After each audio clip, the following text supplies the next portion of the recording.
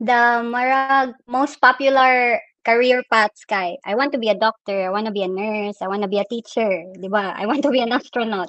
Those are Mhm. like the most popular choices back then.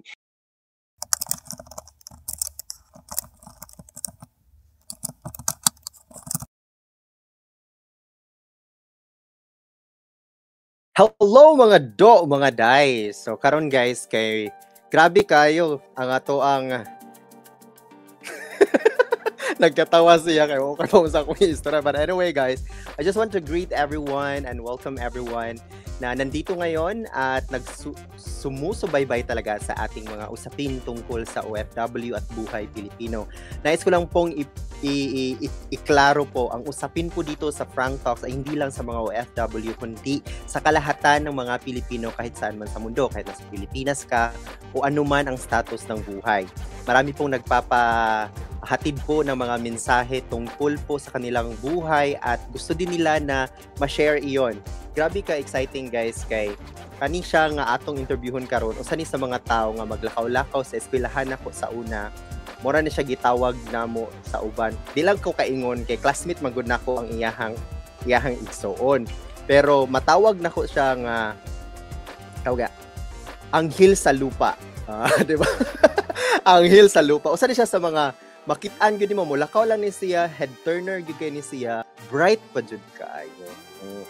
Usa ni siya sa mga banggiitan sa among eskwelahan. So shout out di ay sa Pardo National High School. Salamat kayo sa mga suporta. Actually nag-send jud ko og message sa mga friends nato sa Pardo no para mo support sad nato yung magbisaya jud ko kay para man sad ninyong tanan. Of course the main objective of this talk is to really inspire people when it comes to deciding to going to abroad, continuing life. Kahit na may mga challenges, paano ba natin ino-overcome yung mga challenges natin sa buhay? May mga challenges tayo sa Pilipinas at may mga challenges din tayo kapag nag-a-abroad. Kahapon nga ay nagkwento tayo kay Ate Lingling, isang DH sa Hong Kong at isa siyang teacher sa Pilipinas at sobrang nabigyan siya ng gift of discovering a family in Hong Kong na hindi lang bilang helper yung pag-aaruga sa kanya kundi isang pamilya. Buong pamilya niya po ay tinatawag siyang grandma at sobrang saya ko talaga nung nakausap siya. Now, this time, we will be talking about another success stories of her career and nasabi ko na nga sa reel ko kanina na nadala niya ang kanyang pamilya sa UK at napaka-exciting talaga na usapin yung nadala din niya ang kanyang mama sa travel tour niya doon sa ibang bansa. And those are something that we really want to experience, maibigay natin sa ating mahal sa buhay. And make sure guys na paki-shoutout, isa-shoutout ko na rin yung lahat ng mga top fans natin dito sa FrankTalks. Okay, so thank you so much for supporting us. Continue lang po kayo. Malay nyo, kayo po ang ating mapipili na mga katanggap sa ating 100 tala. Okay, so of course, i-introduce ko na siya ng mas okay.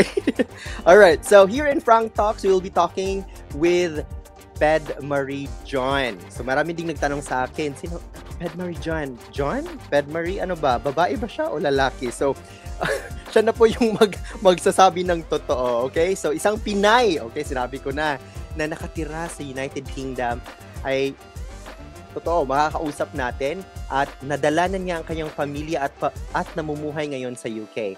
Nakaka-proud kasi napaunlakan niya tayo sa first exclusive interview niya dito sa FrankTalks and hopefully ito yung first time din niya. Make sure to click yung tawag dito, yung like button at yung share para po mas marami po tayong mapuntahan tungkol sa buhay ni Miss Ped Marie. Alright, so let's go! Handa na ba? Kinabahan ako. Alright. Buhay mo, ikwento mo, Miss Ped. Hello! Hello! Hi! Hi everyone! Hi Jessie! Oh, sorry! Guys, I'm so sorry. I knew him as Jessie. So, you might okay lang, be kasi confused ba? meron talagang mga nagpo-comment sa akin na tawag nila sa akin is Jessie. So, umustroya ka na ako, mayroon ka na ako nga Jessie, okay kayo. So, akong mga guests ko, ang tawag nila Jessie, kasabot na sila nga, kuan nga kailan nagyud na sila nako. Okay. Okay. All right. So, of course, please introduce yourself asa ka karon sa panig ng mundo. Asa makakaron? So, first of all, my name is Ped Marie. You can call me Ped.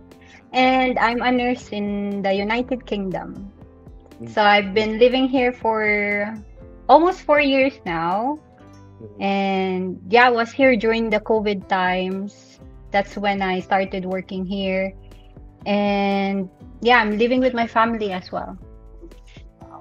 Diba? So, yan, pag-uusapan natin yan mamaya. Alright? So, of course, the main objective again is to really inspire our co-Filipinos and also yung mga nagbabalak na mag-ibang bansa at yung mga nasa ibang bansa na nagtatrabaho. Now, I want you to tell us the story of you as yung pagpili nyo po sa profesyon ng magiging nurse. Was it a very simple or as easy na desisyon na okay, mao ni akong ganahan mag-nurse jud ko, mag-graduate kay kog high school. First year high school pa lang ko pang nurse gyud ko. Inana ba ang dating or kung sa man ni siya kanang wala jud lain para madato ta mag-nurse ta. Okay. Sige. So, a little of everything that you said. So ano siya, when I was in kindergarten, of course, the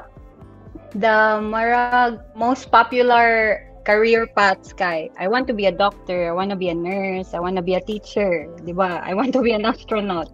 Those are like the most popular choices back then. So I was like, I didn't really like, seriously decide on it. I was just like, sinabi ko lang na, okay, I want to be a nurse, but I don't really know if I want to be a nurse. And then as time went by, like in primary school, so I saw my aunt was a stewardess in a cruise ship. So nag-change din yung plan ko. I want to be a stewardess or a flight attendant because she looks so beautiful. She travels the world. Yung mga ganon. And then nung nag-high school na ako, like, I don't know what I want to do anymore. So I think up until fourth year high school, that's when you get to decide which course are you taking in, right? Like if you're going to college or are you gonna stop. So obviously during that time, my family was in very hard position financially. So I didn't even think that I will be like going to university by that time. And then by the grace of our Lord, my blessings sa dumating, someone sponsored me to go to school, to uni. And then, yeah, I chose being a nurse because during that time, yung nursing career was very booming kasi. Like everyone is going abroad. And then they say you will have a better life if you go abroad, right? So, yeah, I chose that because of that. And I remember, I don't know, do you have the, before the NKAI? You have it? Oo, nag-NKAI ko ato, yung result is hindi pang nurse. So, gusto nilang mag-engineer ako. So, I took the NKAI and then luckily, yung nursing is nandun sa result ko. So, okay, this may be the good choice for me. So, yeah, I enrolled in nursing. Wow. So, meron talagang mga tawag dito, the blessing of the Lord goes to us in a mysterious way. Diba? Yes, that's true. Alright, so that's actually a very good thing kasi nangyari yun. But, what happened? Anong nangyari? Nag-graduate na po tayo. Anong nangyari? Like, was it, okay, pang ibang bansa talaga ako, mag-UK ako kasi ganito? Or were you able to work in the Philippines first? Ganun? So, I didn't really, after, I was in university, I was like, my aim is to go abroad. My aim is to go like overseas to work, earn dollars and I don't know. Yeah. Earn more. So right after taking my board exam, so I got married, and then I didn't like practice for a year. So after a year, I applied to a hospital back in our province. And then, like, if you become a mom kasi, sorry, yeah, I'm a mom, I have a family, I have a kid. So, if you become a mom kasi, you always think about, like, just be staying with your family. So, I don't want to go abroad anymore. Like, I think I buried it deep inside me ba. Like, I forgot about my dreams before before I become a mom. So, yun. I didn't actually think about it. So 3 years passed by. I was working in this hospital. And then everyone in our department was leaving. So they're leaving. Everyone's going to the UK. Like the whole department is going to the UK. And I was like, So, and even there are recruiters from the UK who came to Cebu. So they were recruiting nurses. And then I was like, I'm not doing anything on this day, so maybe I'll go pop by, see if I can ace the interview or stuff, and then by whatever the result is, let's see. So I don't have any plans talaga because I was like happy in Cebu. We are okay financially. So yun, yeah. And then I passed the interview. And I was like, oh, it's too sayang ba not to take the opportunity? Because if I won't like it here in the UK, so I can always go back because I'm a Filipino. So yun, it started there. Okay. And now So, I'm here. Alright. Shortcut agad, no? Alright. So, pag-uusapan muna natin yung first months or how's the process of being, di ba first work mo yan sa ibang bansa? How was the process? Paano mo na-adapt yung pamumuhay sa ibang bansa? What was the first country po na pinuntahan agad? UK po ba? UK. Okay. So I'm gonna go back to how the process ba in the Philippines. So almost all countries, whenever for a nurse, I'm just gonna like generally say I think there are exceptions, pero generally for nurses to work abroad, you have to have experience at least for a year. And then so in the UK, you need to be in an agency, especially if you're an OFW. It's really good if you're under an agency, di ba? Dole always, is it Dole or OWA? I don't know. So OWA always say na be under a register. Oh yeah, okay. Yeah, they always say na they always advise na always get a registered agency when you go abroad. It will protect you. So, yun, I applied under this agency.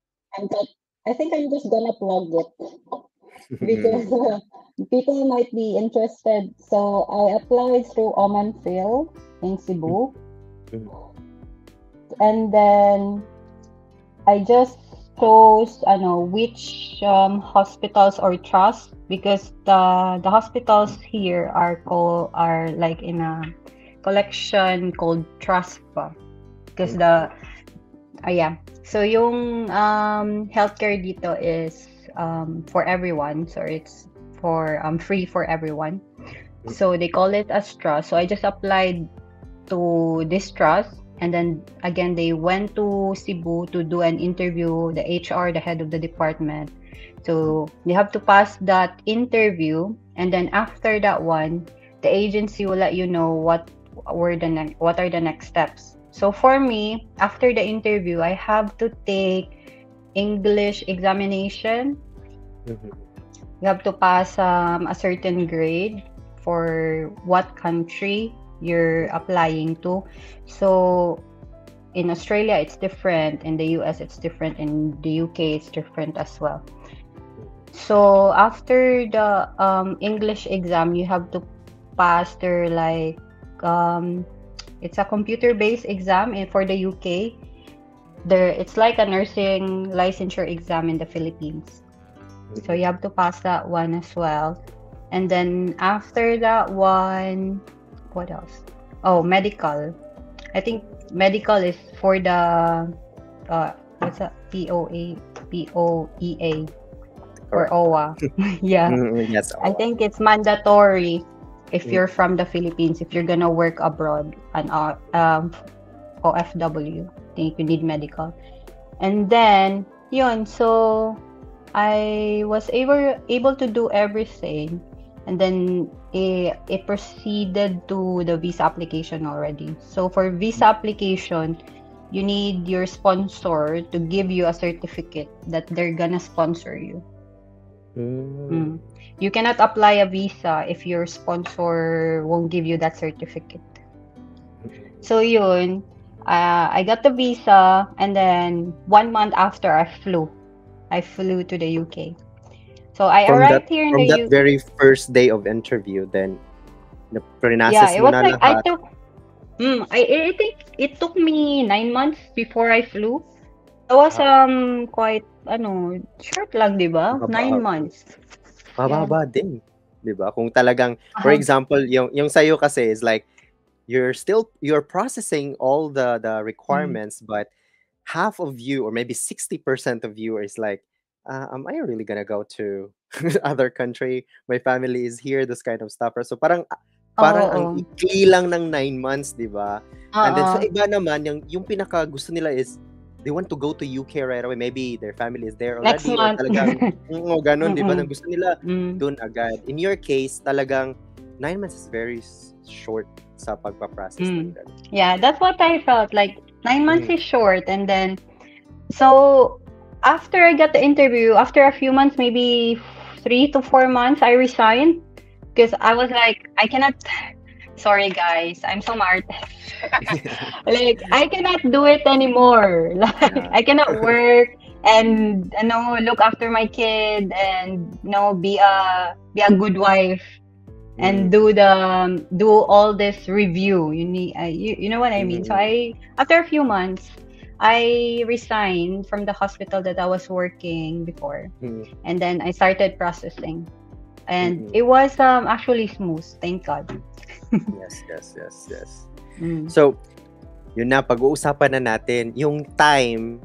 I know, hindi na lang natin pag-uusapan yung departure time kasi alam ko naman that's gonna be a very heartbreaking story, right? So let's just go directly sa time na nandyan ka na sa UK on your very first week.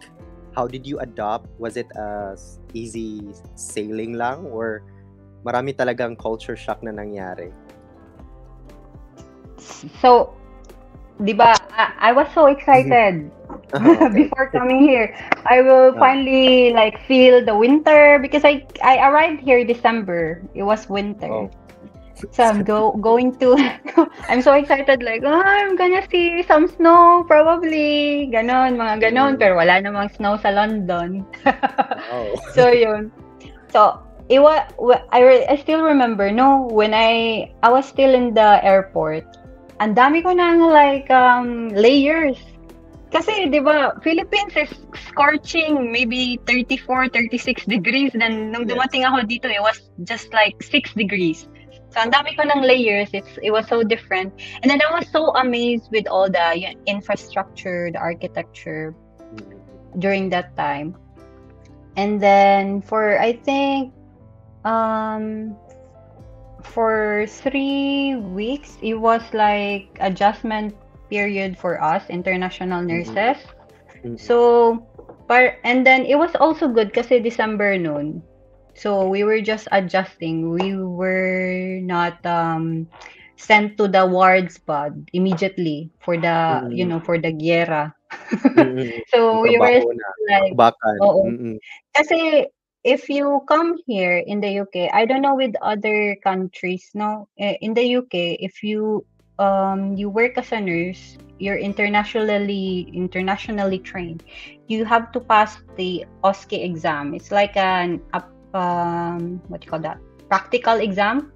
Mm-mm-mm-mm. Yeah. So the exam doesn't stop, guys, for nurses. Yun. So after noon, parang we have 3 weeks to prepare for the OSCE exam. So we're just always in the classroom preparing for return demonstrations and practical stuff. Then yun. I think I remember, no? I actually cried the first two. I cried in the second week.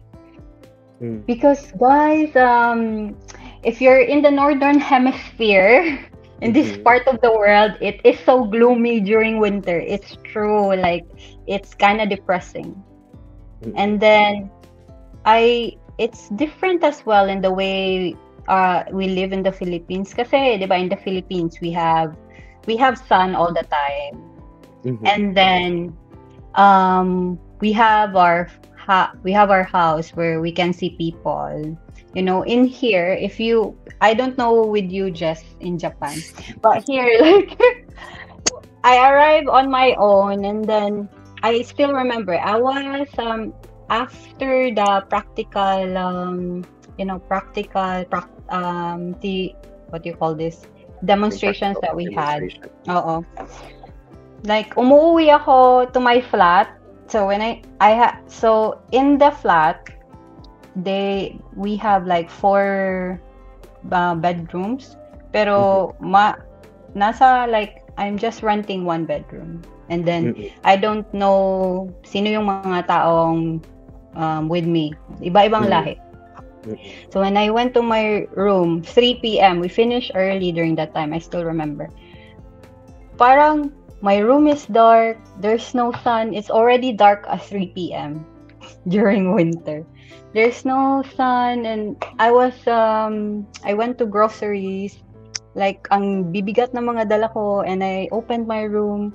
It was so dark, and I actually felt like, why am I here? Yeah, if you're an OFW, you really need to be brave. Mhm. And dapat di ka talaga magpadala sa mga yung mga kalungkutan, yung mga ganun. It's okay to cry. I mean, once in a while kasi natural naman yun. Pero you have to be realistic na it's not always going to be rainbow days. Yes. It's not always going to be bright days. Yeah, you just have to live life day by day. That's what I've learned. Yeah. And iba-iba kasi yung hugot ng mga OFW. What was your big why of staying? Kasi a lot of people could have, you could have the opportunity, but a lot of people continue, but there are a lot of people stop and then go back to the Philippines. Why you continue? What was your biggest why? So, at first, diba, I said before, I will just, try this one out, diba? Like, if I have a 3-year working visa when I started. So, if I don't like it, I'm gonna go home. However, it changed when I, got my family. When I brought my family here, it changed because now I'm thinking, I want to get hopefully, I want to get the citizenship because I want my son to be a little bit independent, to have the different passport, because our passport is very limited, diba? We cannot really travel everywhere. We have to apply to all of these countries. It's so difficult. So, yeah. Now, although I really want to go home, to be honest, guys, because I miss the sun. Pero I'm still gonna stay so that I can give that citizenship, hopefully, to my son. Because it's for his future na. So, mga ilang years before mo na-invite isa-isa yung member of the family? Who was the first person na na-invite mo to stay with you? So, I brought my husband here first, but matagal na nga yun eh. I think I was able to bring him here after 9 months pa. Because, di ba, it was COVID, 2020. Yes. It was COVID. So, every airport every airport was like closed or may mga limitations to enter every country. So, after 9 months, I brought my husband here. And then, the next year, maybe after 6 or 8 months, I went back home, applied for my son's visa to stay with me. So if you're in the UK, you can bring, if you're working here, you can bring your family, your immediate family only, like to live with you. They will be under dependent visa. So you just have to go to the site and then apply for dependent visa. And then, yun. After nun, mga next year, umuwi ulit ako. I miss the sun. Hindi, umuwi ulit kami. And then we decided ba na, okay, let's start bringing our parents if we have like funds. Diba? Kasi our parents have been like working hard before. Yes. My parents, my husband's parents. So it's already like we have those plans, and then we just started like we cannot bring 2 parents at the same time or 4 of them together because it will need mahal yung ano, di ba? Mahal yung airfare. Pamasahe, lahat. Actually, mahal yung, especially dito, Philippines to here, kasi di ba on the other side pa ng globe. 100. So yun. So we just started, ano na lang, to bring first my mama. For your parents, we can bring them here under tourist visa. So maximum will be 6 months. Although pwede pa, meron talagang like 2 years, 5 years, but mas grabe, mahal na yun, di ba? Kasi you have to pay for their stay. So yun, God provided us, and then we were able to bring my mom here, and then yun, it was a happy day. It was a happy time nung nandito si mama kasi nakaka-help siya sa amin in regards to taking care of my son in the household chores kasi nagtatrabaho kami both ng asawa ko. Yun lang, yung mga OFW nandito talaga sa ibang bansa, they came here to work. Like if we might post pictures na, we went here, we bought this stuff, but that's the only time we were able to have our relaxation and to enjoy what we worked for. Tinuod jud na. Maka-relate na sad ko an. Actually dito sa Japan sobrang iba din yung culture, like space talaga, like kahit na dikit-dikit sila, it seems that they are very far from each other.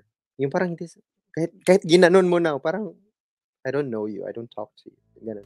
So nakaka-culture shock lahat, but ang gusto ko lang I want to go back yung feeling na okay, si mama nandyan na siya, and how did you feel when she experienced those, kasi first time niya bang mag-ibang bansa or hindi? Oo, first time ni mama mag-ibang bansa kasi ang dami wala nga siyang birth certificate eh.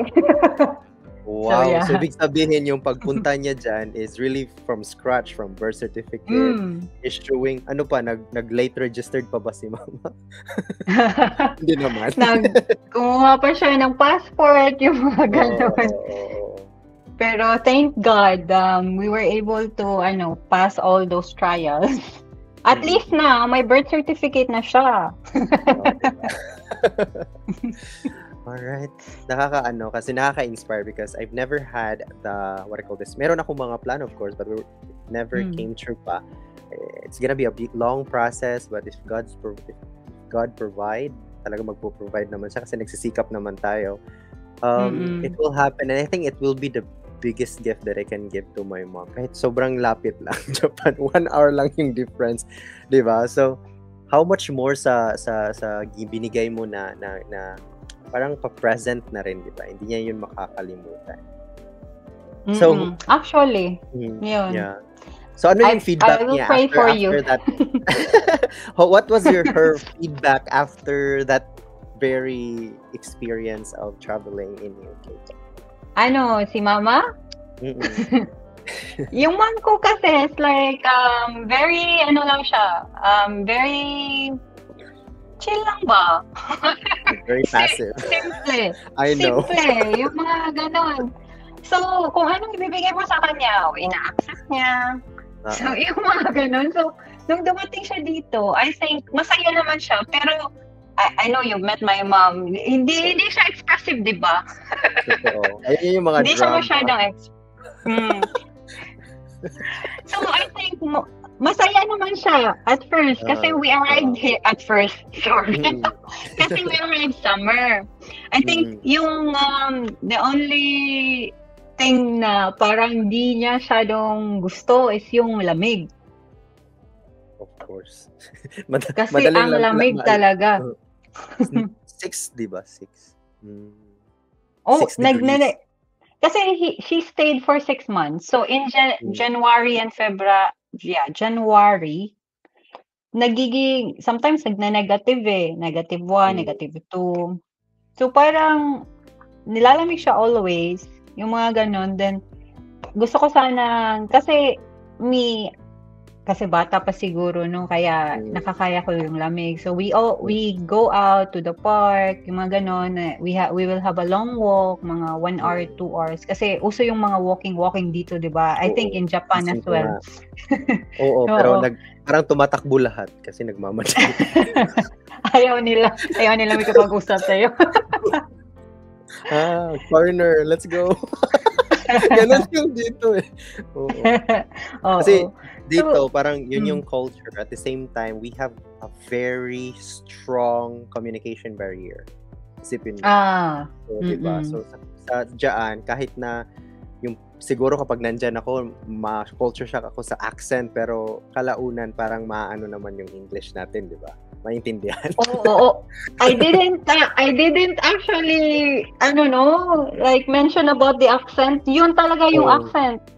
Nung nag-start ako sa hospital, ay grabe, sabi ko, ano to, handover, no?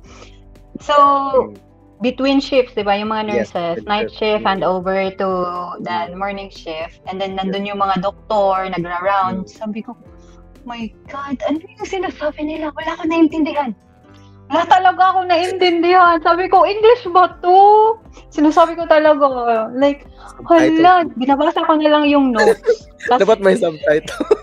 dapat may subtitle, parang Netflix. Sometimes hindi ko ano ba, English ba to? English ba yung sinabi niya? Yung mga ganun. Then, may mga ibang tawag sila sa mga bagay-bagay. Like for example, we say, yung elevator, lift, mga ganon. Yung mga ganon. And then, pitcher, we say pitcher, no, sa tubig. So, parang sinabi ko ba, can you get a pitcher, please? Yung para may tubig yung, lalagyan ko ng tubig yung, basta may, sabi niya, what's a pitcher? Sabi ko, what's the English, another English of pitcher? Yung mga ganon. So, eventually naman, thank God na for almost 4 years na ako dito, nasasanay na ako sa mga words nila, yung accent nila. Pero sometimes kapag nagjo-joke na sila, iba kasi yung joke nila dito, like may mga, hindi ko alam, may ibang tawag sila sa mga bagay-bagay talaga. Sabi ko, hindi ko mag-gets yung joke. Sorry na lang talaga. Bright ilang joke. Kay padaghanay og vocabulary, di ba? Yung joke nila. Paramihan ng vocabulary. So, yan din yung napansin ko kapag nag-English teacher ako dito, tapos yung estudyante, gustong-gusto niya talaga yung British na vocabulary, ganon. Sabi ko, tayo ko nito. Tayo ko nito. So, wow, napaka tawag dito. Thank you talaga sa time. Alam ko naman na limited lang yung time kasi nagsabi po si Ma'am Peds ng meron po siyang appointment after this. So, and I think it's my mistake kasi I thought 11 a.m. here is already 7 o'clock in the Philippines. And then my appointment kasi ako sa doctor. So I cannot really stay long. No, actually yung mga sinabi niyo po, yung mga nabanggit niyo po, especially yung mga processes ng pag-a-apply sa UK, and that's a very good thing po na napag-usapan po sa FrankTalks yung opportunity din sa UK. At ako hindi ko naman feel yung pag-nurse, but it's gonna be a very parang kung ako lang, kung may pera ako, mag-nurse sana ako di ba? So kami I think you know Sherlyn Ambos, right? Yeah. Yeah, Sherlyn Ambos is a friend of mine, and during that time before yung graduation namin, pumupunta-punta kami sa mga university, and we tried to get yung nursing kaso nga lang mahal. Pero siya libre naman siya, di ba? Kasi valedictorian namin siya. Tayong mga hindi naman tayo ganun, di ba? So, ikaw, salutatorian. So, parang kaya sa utak. Oy, not out pala. Salutatorian po yung natin. Interview. That was in the past, guys. Talagang nakikita yung tawag dito, yung tawag dito, pagbibigay ng information when it comes to opportunities. Kasi, dito kasi sa FrankTalks po, the main objective is to really help widen the horizon of opportunities ng OFW at mabuksan yung tawag dito, yung opportunity na yun through the experiences, and as much as possible ma-educate din sila na hindi basta-basta lang. It takes 9 months, it takes maybe if you are working already in UK, it takes time para makapunta sa ibang bansa. So, of course, we have 41 minutes na na-consume ng time natin kay Ma'am Ped. So, what would be your message po sa mga nurses or sa kalahatang OFW ngayon na naggustong magtrabaho sa ibang bansa? I mean, the Filipinos na nag-iisip pa na magpunta sa ibang bansa. What would be your piece of advice or inspiration? So, for those people who are planning to go abroad, it's actually it's a very good experience. I really think you should do it. Although it takes time, ganyan naman talaga yung buhay. You cannot really get what you want instantly, di ba? So you have to work for it talaga. If you really want something, you have to work for it. And then the only thing na now yung nakikita ko is don't really dwell on negative stuff. Kasi just keep, I know it's hard when you say stay positive. It's really hard to be positive especially in our times. Kasi a lot of problems are here, inflation is here. Yung mga ganun, it's really hard to stay positive. Pero just work. Just work to have a grateful heart. Yung mga ganun, clear your mind, focus on your goal. I think that's the most important thing. And always be grateful. Always what you call this? Just keep in mind that God is really always watching you. If you do good, God will also give you something good, something better for your life. Yun lang, actually. Negativity, throw those negative vibes away. Kasi hindi talaga nakakatulong sa atin yung nagiging negative tayo. Oh my God. We were able to talk for only 40 plus minutes, but napaka-bombarding yung mga mga inihain, ininject ng nurse natin sa UK. Diba? Nakapili din ako ng vocabulary. Last time kasi is chef, so inihain. This time, Wow, nurse, so, in-inject. na information. Good job. Short yun, di ba? Actually, good job. Nakaiba talaga kapag yung ini-interview mo is someone that you know and you're actually very proud of her success. Ganun po yung nafe-feel ko. Like, thank you. I also contacted some of, I think, common friend or common people na alam natin, sila Sir Abelia. I'm actually expecting that we will have another interview sa mga kilala natin. So, that will be a good interview as well, being a teacher in the US. Yeah.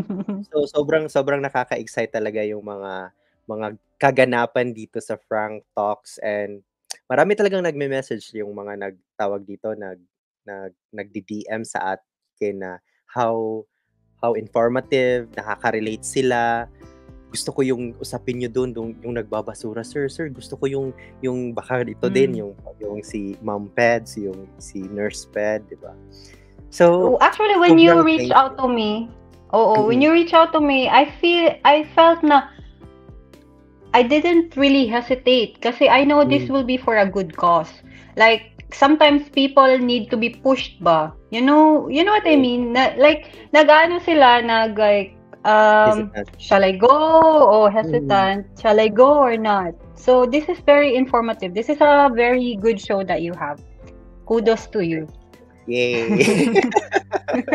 Nakakatulong din siya kasi alam naman natin na hindi ato marunong mag-Japanese, tapos nandito tayo sa Japan.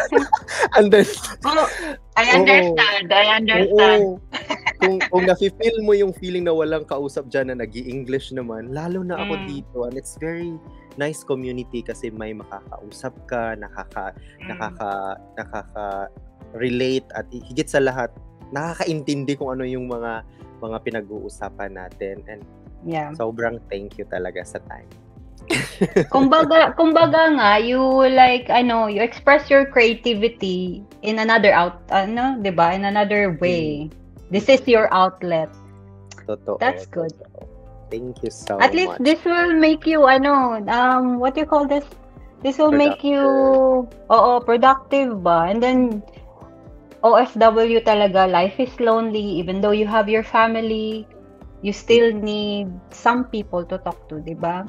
So this is very good.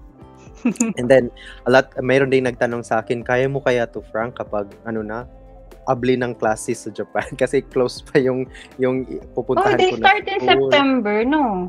Nag-start na sila, pero yung pupuntahan ko na school, hindi pa siya open kasi first teacher ako doon. Isa sa mga first teacher group. Wow, pioneer! So, di ba, pioneer. Kaso nga lang, first na si Ta, joke. Oy. Di naman. Pero, natin yun, yung nakabaan. Then, what if, mabisi na din tayo doon? So, ako pa gagawa ng mga ganun-ganun, curriculum, ganun-ganun. So, busy, pero sabi ko sa sarili ko, the one motivation, the biggest why of continuing this Frank Talk, especially for Filipinos, OFWs, and in the Philippines, yung objective ko is something na rason na hindi siya pwedeng matigil. And that's, as long as there's a Filipino wanting to share their story, and I only have 2 ears na willing makinig, I think we have to continue Frank Talks. Kasi minsan, if you are a Facebook content creator, you count the views, you count the reactions, you count the comments, and I'm so tired of that. Wow. I do YouTube before. I'm so tired of that. I do YouTube before, and I'm so exhausted of doing that. And I realized, 2 people watching it, 1 person watching it, it's gonna be a story. So, yung time na nag-start ako, may nanood lang na 10. And then the next day, it becomes 1,000. Like, wow. So, I think the main reason the main objective, objective siya or reason or curriculum? You call it whatever you want. No, you call it whatever you want, really. It's very noble of you to do this.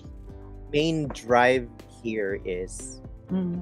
basta may nanood at yung tao na kausap ko is willing talagang i-share yung buhay niya to inspire other people, this Frank Talks will continue.